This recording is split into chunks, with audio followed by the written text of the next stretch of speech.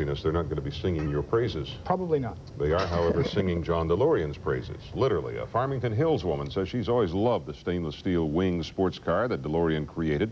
So much so, in fact, that Alice Faye Kitts wanted to pay tribute to its maker. So she wrote and recorded a song entitled Delorean's Dream.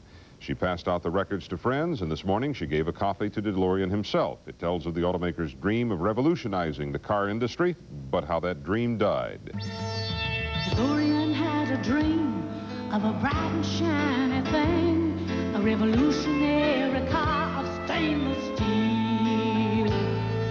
He dreamed how it would turn, saw smoke from wheels that burned, a black-winged beauty born to set him free. So he left Detroit to build and to exploit.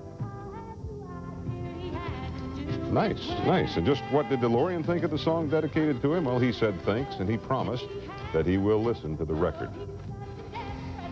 He could be listening now. It's not bad. Hey, yeah, not bad. I'll give it an 85. I heard a Tim Larson version of that earlier. Did you? It was pretty poor, but Yeah. that one is good. Yeah, not that bad. One is good. Not bad.